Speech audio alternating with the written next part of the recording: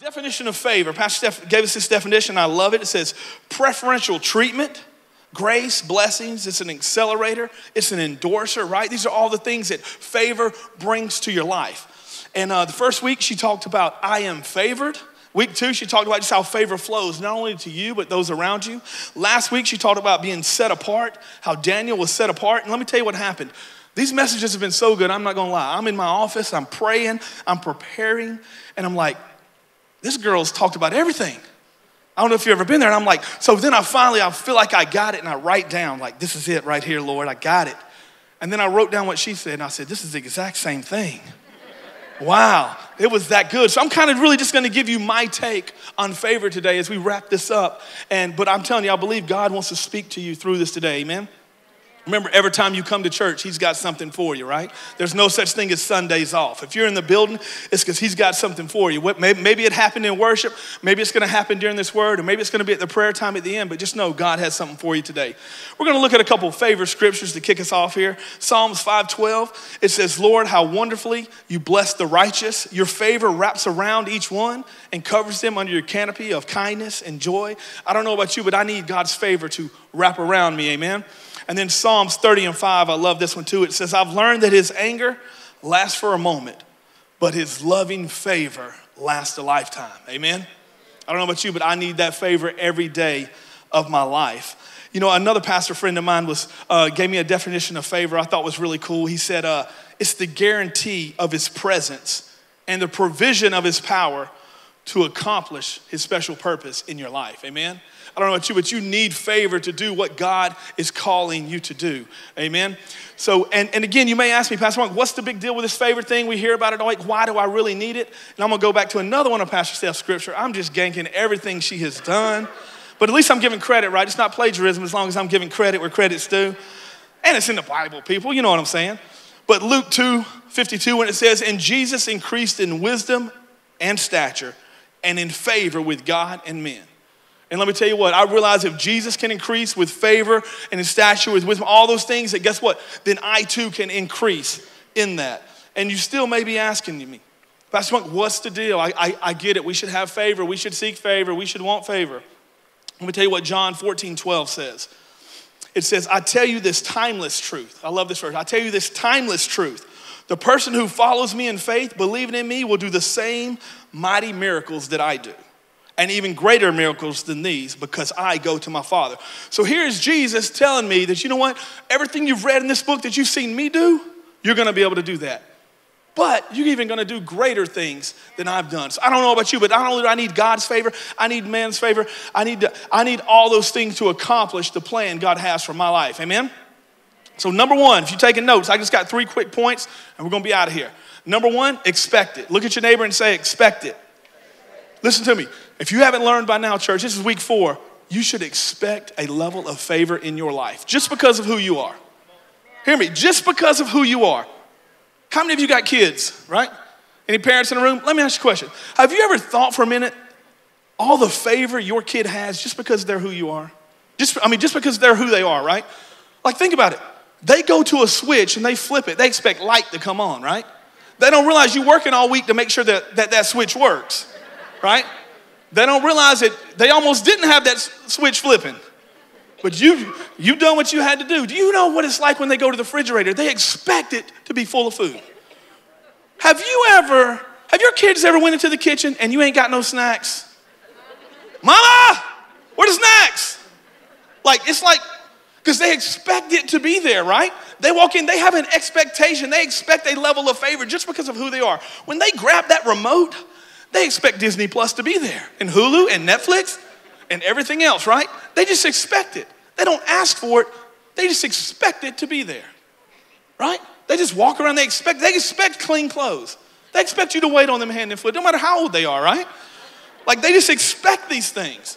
Man, I can remember one time Jordan was just getting into guitar, and me and Leash went to a Guitar Center, and we were going to buy him. They have a cool used guitar section, so I ain't buying him a new one yet. We're going to see if this thing sticks. But I can remember we found him a used guitar and this amp.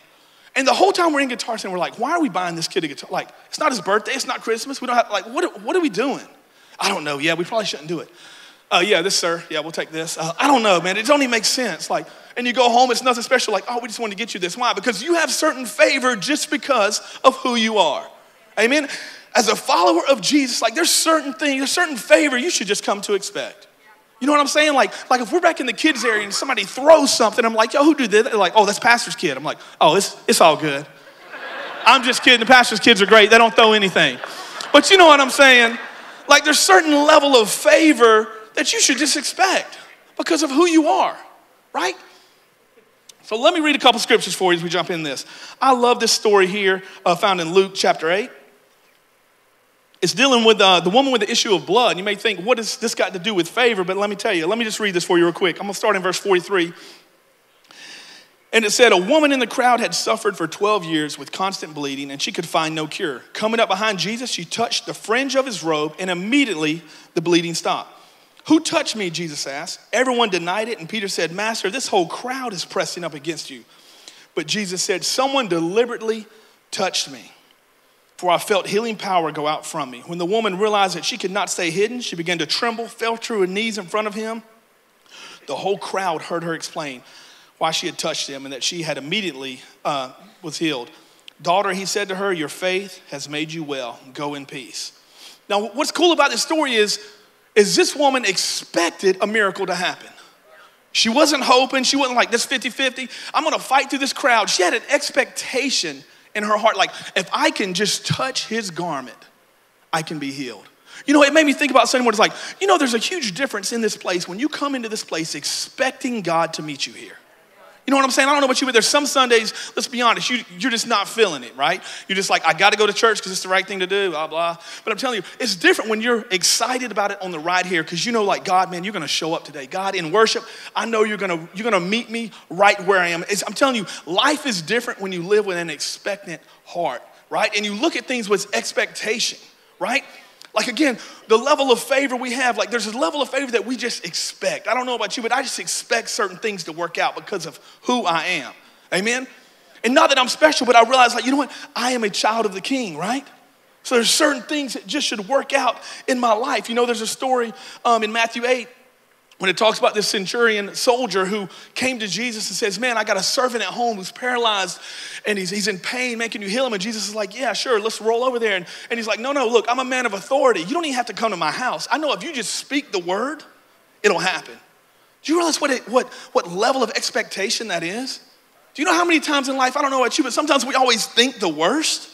Maybe you don't. Let me just speak for me. I know there's times situations happen, I'm like, oh Lord, what's gonna happen now? I immediately go to the negative. When I realized, you know what, I have a level of favor in my life and there's nothing I did to receive it. You know what I'm saying? Like brand new parents or parents to be, when that baby is born, come on, y'all just had yours dedicated last week, that little baby, like, let me tell you, they do nothing but poop and cry. Let's be honest, right? Everybody's been in this pooping and crying. And guess what? You're smiling the whole time.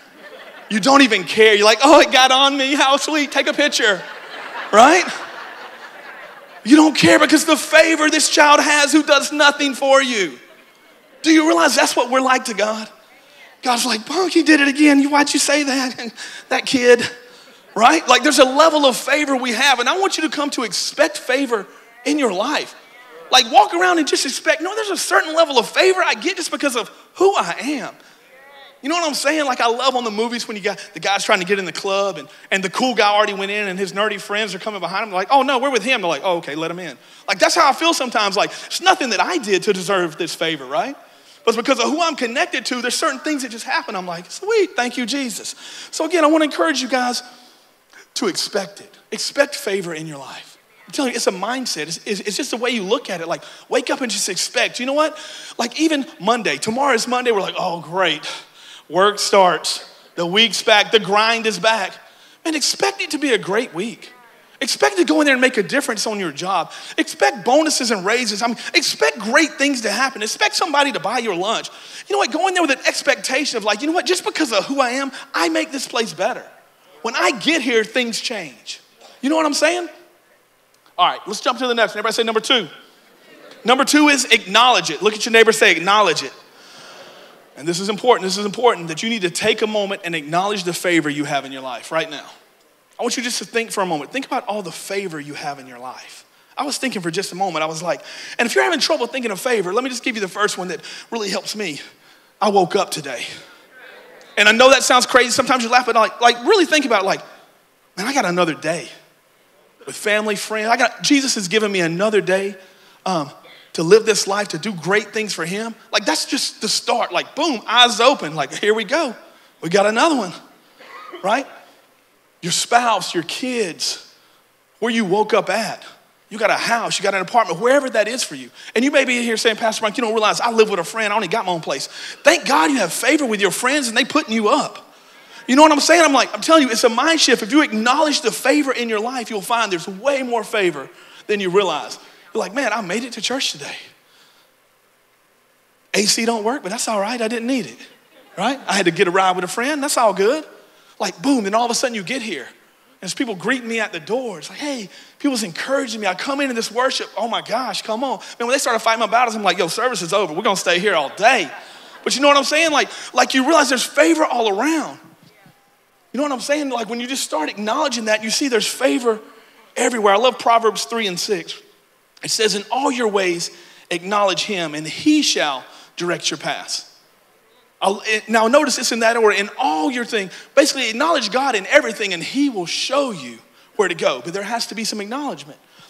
Now, you know, I wrote this down. I really like the way this sounds, so check it out. It says, you're going to like this, Pastor. It says, the more you acknowledge the favor in your life, the more favor you will see, and then the more favor you will receive. Come on, somebody. I know, it wasn't as good as I thought, but I tried. But it really made me think about it when you acknowledge favor. Like, if you've been in church for any amount of time, like way back in the day, or maybe you were a kid at the time, I'm gonna tell you, we used to have a thing in church called testimony service, way back in the day. And let me just tell you this, your testimony, let me just pause and let you know, your testimony is the most powerful weapon you have in your life. People ask me all the time, I don't know how to share Jesus. Can you share what he's done in your life? Because I'm telling you, that's all you need. You haven't read the whole book? I get you. Words are hard? I get you. But I'm telling you, if you just share with people what God has done in your life, I'm telling you, that's all you need. And there's nothing you believe more. But back in the day, we'd have these testimony services, and they were meant to be great, right? You come up here and you get to share all the good things God has done with you. But in the churches I was a part of, it didn't take long for those testimony services to take a dark turn. To the enemy's got me today, the devil's done this to me today, and it just went on this it's like, whoa, what happened? Like, I thought we were overcomers. Next thing I know, I was like, bro, this Jesus thing ain't working, I guess. Everybody's getting beat. But let me tell you why. It's because what we were focusing on, right? Because sometimes we don't acknowledge the favor that is in our lives. Like just favor for just being you. Again, that's why I said you should expect it. But I'm telling you, the more you begin to acknowledge the favor, you'll begin to see favor in your life. You'll begin to see those things and be like, God, thank you for this. God, thank you for that. And all of a sudden you realize, man, what God is trying to do in your life. And I'm gonna tell you what, man, I've had a lot of favor in my life. You know, and I was looking back, and this is what I realized I want to share with you guys. It may be funny, maybe not, but I've had favor on every job I've ever worked. Like I've looked back, I've said, man, on every job I've had favor for some reason. Now, don't get me wrong, I don't mind working, I work hard, but I just had favor. So I want to read you some of these jobs. Man, I worked for Domino's Pizza back in the day. I would run around and put those tags on your doors. You know, them coupons you hate to pull off? That was that guy. I worked at the boys club. I worked at a seafood restaurant. Man, I was a Terminex pest control guy. I can kill them bugs. I was a prison guard for a little while. Yeah, I've done strip searches and all. We don't want to go there. I worked in a produce warehouse, a commercial air conditioning plant. I sold cars. So I done all these things, right? And I realized in some of the times I knew it in the moment. I could tell, man, I got favor in this place. But there's other times I didn't realize it until after I was out of that season. I would look back and be like, man, you had so much favor. You know, like whenever I was selling cars, I worked there for about a year, and everybody that if you ever left that job, there's no such thing as a 2-week notice or a notice. It was like, no, you don't want to be here, get your stuff and get out. So I was offered the opportunity at my church to go full time, and I'm like, I'm all about it, let's go. So before I told my general manager, I went and packed my whole office up, had everything loaded in the car, because I'm like, I know what's about to happen, so I'm going to be ready when he's like, just get out of here. I'll be like, all right, peace. So I walk into his office, and he was a very intimidating guy, and I'm like, hey, you know, I'm leaving, and he's like, all right, well, you know, I hate to see you go. Just so you know, you can work as long as you want. You want to work 2 weeks, a month, whatever you want to do is fine with me. And I'm like, funny story, everything's packed, so I guess I'm going to go ahead and go. Yeah, I know, it wasn't good, but anyway, so I had favor, right? Well, fast forward, I come to Texas in 2000, 2011, right? So I get to Texas in 2011, and Pastor Al was handling business here. If you know Pastor Al is Pastor Steph's dad, and he founded this church over 40 years ago. I mean, you can look at this campus and just know what kind of man he is and what God was doing in this place. And I'm gonna be honest, like I feel like, now he may feel different if you ask him, but I've always felt like I've had tons of favor with Pastor Al. Like he's the guy, right? But I'm telling you, I felt like since the day I've got here, I've had favor with him. I can remember one time, and like I'm like cutting grass and doing random odd jobs. And one time we were gonna clean up in the kids area. There was all this junk over here, and I'm like, man, we need to get rid of all that. They're like, no, we need to leave that. Pastor Al is the only one that can, let us know. I was like, well, all right, I'll be back. They're like, where are you going? I'm like, I'm gonna go get him. They're like, what do you mean? I was like, I'm just gonna go to his office and get him. It's fine. They're like, you don't even know what he's doing. I'm like, yes, it's fine. So I can remember going to his office. Hey, Pastor Al, can I borrow you for a minute? Just walk with me. Let's walk all the way back, like 10 miles, all the way back to the kids' area. And anyway, he's like, yeah, get rid of it. Do whatever you want. But again, I just had favor. I felt like I've had so much favor with Pastor Al. And just while I'm being here, I've had favor with Pastor Steph and Pastor James before they were even pastors, which kind of helps me now. You know what I'm saying? Favor's good. Favor is good. I need a little time off. Favor is good. I can remember Pastor Al taking me, instead of going to the Weed Eater, I got to go to the Mardell's Run and go to the bookstore. I'm like, yeah, just riding in style. Then I get there and he's like, pick out some books you think will sell. And I'm like, oh boy, I got no idea what to get. But anyway, favor continued to show up in my life. And the next thing you know, youth pastor position came open. And Pastor Al was like, hey, I want you to be youth pastor. I'm like, oh, I get, like there's probably other people that would be better suited for it, but if you say so. So again, I've seen all this favor in my life, even here in Texas, even here at this church. And then I decided to leave this church. If you don't know that, man, sorry to break your heart, but if you weren't here then, it's all good. But about 2013, I just decided to leave. It wasn't a God thing. It wasn't anything. It was just, I decided my time here was over. It was a bad decision, wrong decision. I've shared that before. But yeah, it was bad. Well, so what I did is I left this church, went and took a regular full-time job, and I was serving in another church. And I'm gonna tell you what, the job I went to, I had zero favor. No, listen to me. For real, I had none. I had no favor. And this is what it made me think about, that sometimes God's favor in your life is not showing you favor. Hear me, I know that messes you up, but sometimes God's favor in your life is him not showing you favor. Because I know the type of guy I am. Had I went to this job and had the normal favor I had on every other job, you know what? I may have never left that job. But 9 months later, because the favor I had in this place, I was able to leave the no favor job and come back to the favor church. You know what I'm saying? Yeah, now, and again, just so you know, when you leave somewhere and try to come back 9 months later, there has to be favor for that to even work, if you know what I'm saying. So again, sometimes the favor God is showing you is by not showing you favor in that moment. Because sometimes you're wanting something so bad and God's like, that's not what I have for you. All right, let's keep moving, let's keep moving. Let me tell you one other funny side note on that, just while we're on this. When I went to leave, I had a note on my car by Pastor Steph. Back when she wasn't Pastor Steph, but this was my last day here, I walk out to my car and there's a note wrote on a prescription card, which is weird. But this is what the note says. I thought it was funny. It says, "Dear Bunk, this is God. You are making a bad mistake. Turn around. Love, God." Yeah. One of those notes I wish I would have listened to a little bit better.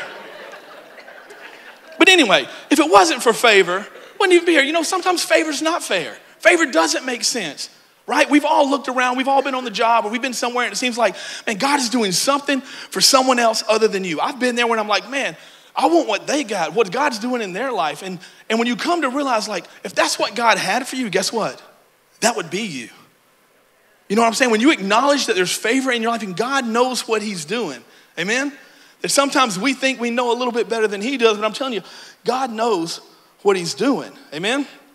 In Revelations 2:4, there's a scripture I love. It talks about returning to your first love. And I've preached this before, and I love that scripture because it takes me back to when I first gave my life to Jesus. When I was excited. I'm not saying I'm not excited now. Don't get me wrong, I'm excited. But I can remember when I first gave my life to Jesus, and all I wanted to do was learn more about God, read my Bible, pray, go to church, do all those things. And it seems like sometimes the longer we get in this, we start losing and forgetting about what all God has done in our life. It's the same thing with the favor. If you're not acknowledging where God is showing up in your life, right? If you don't acknowledge those things, sometimes it's easy for the enemy and for you to talk yourself into, you know what? Man, God's not doing nothing in my life. Man, I look around and everybody, it seems like God's blessing everyone but me. Right? We start getting jealousy starts coming in, bitterness, all those things. Man, that's not what God wants for you, right? God wants you to return back and remember, like, no, you are favored just because of who you are. just because of who you are, with nothing you've done to earn it, you're favored. But I want you to acknowledge that favor, amen? Because again, the more you acknowledge favor in your life, the more favor you will see, and the more favor you see, the more favor you will receive, amen. Number three, respond to it. Look at your neighbor and say, respond to it. This is an important one right here. You need to respond to favor. And what I mean by that is, a lot of times as I'm going through the Bible and I'm looking at this, a lot of times the response to the favor is on the other side of obedience. Nobody likes that word, right? Obedience. I started to say favor spelled O-B-E-Y, but I'm like, no, I ain't trying to do that. You know, Pastor Steph mentioned this story last week, and I want to go back to it. In John 21, it talks about when Peter goes fishing. Let me tell you what's cool about this story. With the context of this story is, you know, Jesus had already told Peter that you're going to deny me. He's like, there's no way. Well, he denied him. Next thing you know, Jesus is crucified. Jesus is put in the tomb. And Peter is back where he started. He's back on a fishing boat, right? He's out there just fishing all night long. And then Jesus walks on the shore. He don't realize it's Jesus. And this is what Jesus tells him in John 21:6. Then he said, throw out your net on the right-hand side of the boat and you'll get some. So they did, and they couldn't haul in the net because there were so many fish in it. And I realize in this moment, everything Peter's been through, right? Peter, I'm sure, feels guilty. He feels terrible. He feels like he let everyone down, all these things. And then he's out here doing something he knows how to do, and he don't even know it's Jesus at the moment. He's telling him, why don't you throw on the other side of the boat? Do you realize that we have those opportunities in our life? There's times that God speaks to us, and God is asking us to do something, and just saying, you know what you're looking for is literally on the other side of obedience. Now again, we all have a level of favor because of who we are, right? But we know that Jesus grew in his stature. Jesus can grow in his favor. I'm telling you, you can grow in your favor. And a lot of times what I found in my life and what I find in the Bible is it's on the other side of obedience. God is asking us to do something, amen? You know, there's a story of Naaman in 2 Kings. He's this commander of this army, and he has leprosy, right? So he's got leprosy, and they end up invading Israel, and they take this servant girl. He takes her to be a maid in his house. And the maid mentions, like, man, you know what you need to do? You need to go hook up with Elisha. Elisha, there's a prophet there that can heal this leprosy. So he gets wind of this, and he's like, you know what? That's what we're going to do. So I'm going to read you this real quick. In 2 Kings 5, 9, and 12, it says this. So Naaman went with his horse and chariots and waited at the door of Elisha's house. But Elisha sent a messenger out to him with this message. Go and wash yourself 7 times in the Jordan River. Then your skin will be restored. You will become healed of your leprosy. But Naaman became angry and stalked away. I thought he would certainly come out and meet me, he said. I expected him to wave his hand over the leprosy and call on the name of the Lord, his God, and heal me. Aren't the rivers of Damascus, the Abana, and the Pharpar better than any of the rivers in Israel? Why wouldn't I wash in them and be healed? So Naaman turned and went away in a rage, right? So here's Naaman coming for this healing. And I know he's offended because he's like, yo, I'm the commander of this army. You ain't even going to have the courtesy to come to the door. You're going to send your messenger out here? Even though he's telling him just what he needs to do. Now, luckily, if you're reading the story, Naaman's people convince him, like, maybe we should go do this. He does this and he is healed. But I just wanted you to try to see that a lot of times, I'm telling you, on the other side of obedience, God is waiting with your miracle or whatever you have need of. Hear me, there's favor on the other side of obedience today. And I don't know what that is for you, but I'm telling you, it's there. You know, it's kind of like Pastor James. Pastor James does a lot around here, right? He's lead pastor that's running this whole place. He's media, he's all kind of things, but he's also, I don't know if I like pastor of fitness or pastor of muscles. I don't know which one I like better. Yeah, well, the reason I'm saying this is a lot of us go work out every day, right? And Pastor James is definitely in the best shape and he knows the most about it. And for a guy like me, I feel like every time I talk about this workout journey that I never complete. But one of the things he always says is you have to work out and you have to eat right, okay? Like what you want is on the other side of those two things. If you don't do those, you're never gonna get there. So I'm like Dr. Pepper and Little Debbie, but I'm doing curls, right? Yeah. I'm like lunchtime, KFC, $5 fill up, let's go. But this is what I realized. What I truly want is really on the other side. And he's laid it out. He's like, this is all you have to do. You wanna look better? You wanna preach in a tank top instead of a sweatshirt? This is what you do. I know that'd be a little awkward, right? But who knows? But he's like, literally, work out and eat right, and you get the results, the favor. It's right there. But if I choose not to do that, I can't blame anybody but me. Like, I know what's right. I'm riding back from KFC. You know how you drive and I don't know if you drive and eat fried chicken, but that's an art, right? And you're like, man, look at me. Like, and I'm going to go work out today. So this is what I think. Working out and eating fried chicken is better than not working out and eating fried chicken, right? But again, I'm still never going to receive everything God has for me. And he's like, this is all you have to do. I'm like, And I feel like we're that way sometimes, right? I just feel like on the other side of obedience, there's sometimes God is, maybe it's a financial thing for you. Maybe God has spoken to you and said, I want you to give, or I want you to do this or do that. And you're like, I don't know. And what you don't realize, because you're thinking you don't have it, but God's thinking like, man, if you can take this step, I'm gonna meet you on the other side. You know what I'm saying? I truly believe, man, God meets us on the other side of obedience. And check this out. Not only what God asks you to do, but what your pastors ask you to do. You know, I think Pastor Steph spends, man, all week. I got an office that's kind of diagonal to her now. And first of all, someone's always in there. Someone always has to talk to her. She's got so much going on, and she's trying to message prep. She's got a lot going on, right? And she's trying to hear from the Lord to bring a message to encourage you, to build up the body, to build up the church. But I'm gonna be honest, a lot of these messages have action steps to them. Why?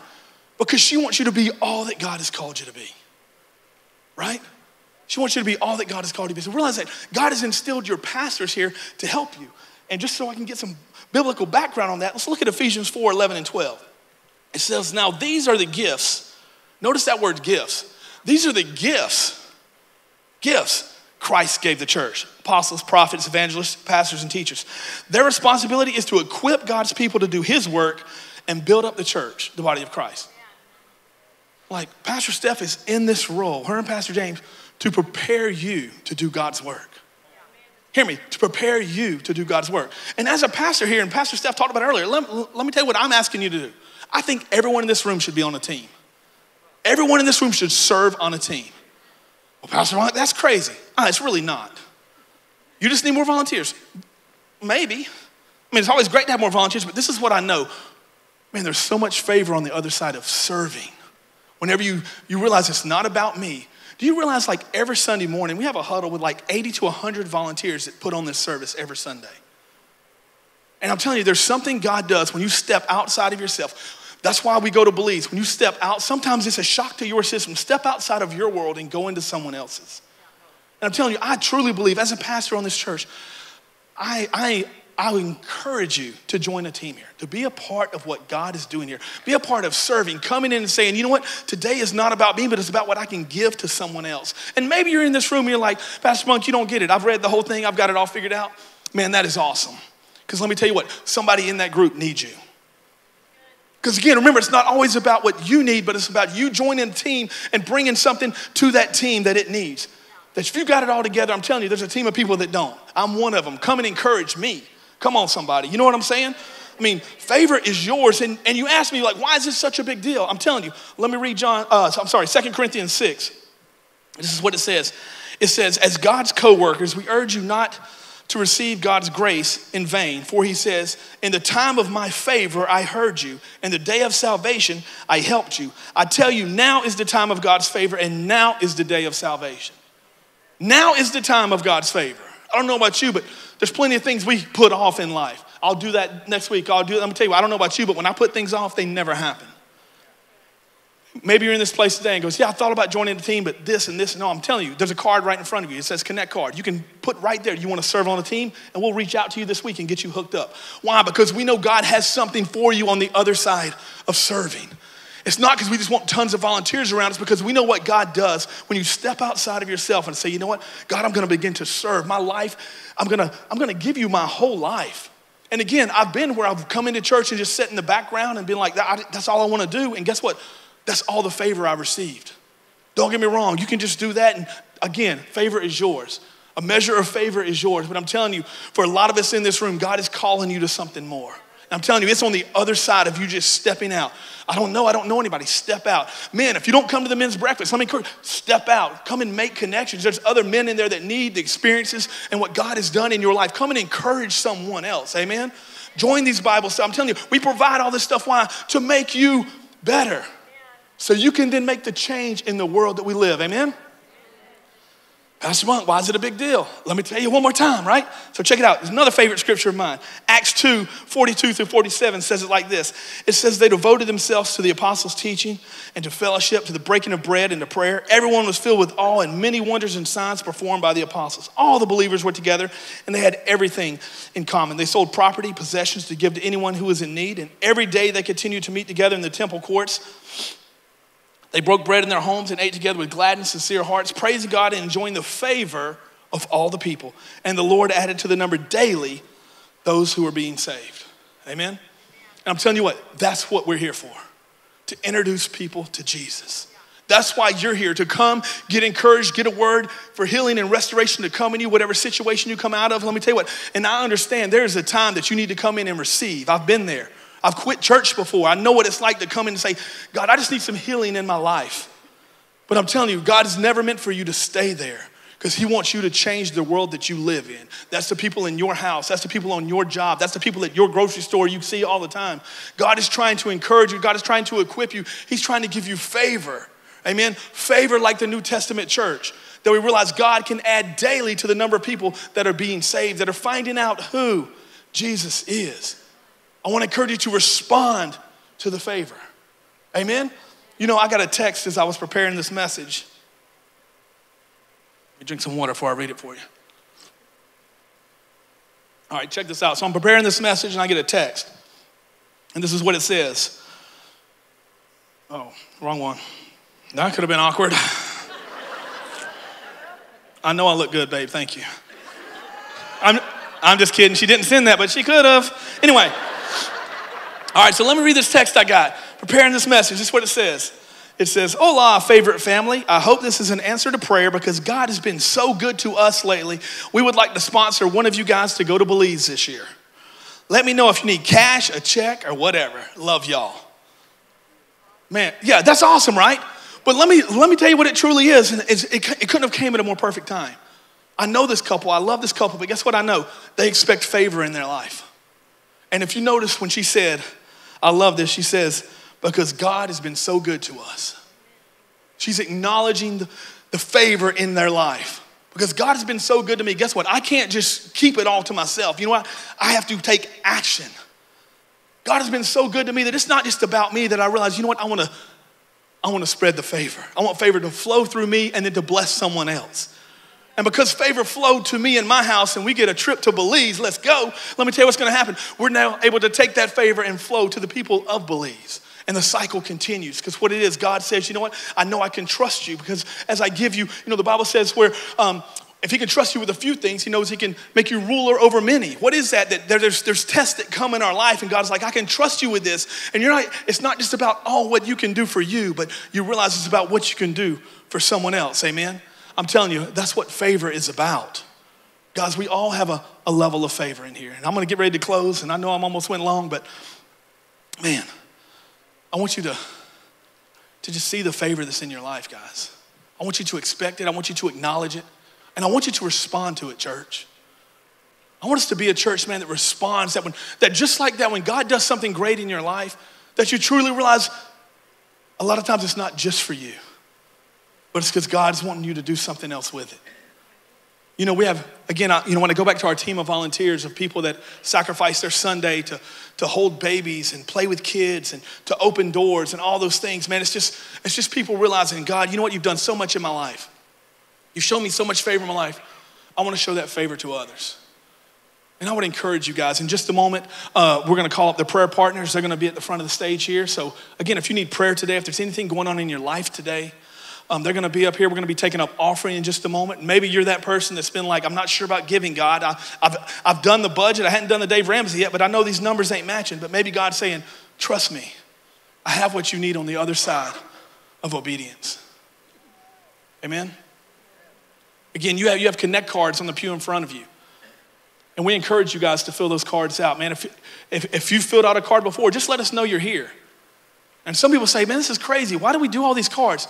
You know what? We want to know that you're here, because this is what we want to do. If we see you're not here, we want to check on you.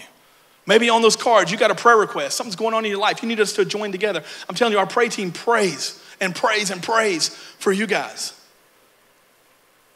Maybe you want to join a team today. Maybe you're like, you know what? Pastor Monk's right. And I know Pastor Steph mentioned this morning. She's like, you know, if you've been here a little while and you like it, I don't care if it's your first Sunday. Like, let's go. Get involved. Right? Sign up. Join a team. Join a community. I'm telling you, we're all after the same thing, guys. We're after God's purpose in our life. Being the best version of ourselves. Not only for our friends and our family, but for the world around us that has no idea the power of what Jesus can do in their life. have no idea. Some people around us have no idea the favor that God has showed us. When we look back at the life we lived, some of us, we just thank God that we're in the building today. Because we've done things we're not proud of it, man. Thank the Lord that God showed favor upon us, amen.